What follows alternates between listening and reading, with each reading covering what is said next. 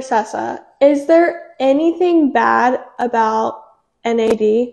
Yes. So NAD is one of those molecules that you definitely need to be kind of cognizant of some things. So it's a fantastic substance. Your body needs it and NAD is a necessary molecule to create energy within your mitochondria.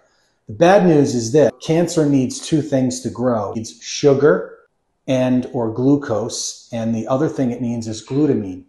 So those two things will allow cancer to grow. How does NAD fit into that puzzle? Well, very simply, in glycolysis, which is the process where your body breaks the sugar down to be absorbed into the cell, NAD is necessary. Without NAD, that process can't happen. So if you have excess NAD lying around, it could help fuel growth for cancer. A few mouse studies that have proven that and shown that that is the case. However, these need to be taken with a grain of salt because a lot of these biochemistry type experiments with very large doses of NAD. But nonetheless, if you have cancer, if you're worried about that, you should definitely not be taking high doses of NAD.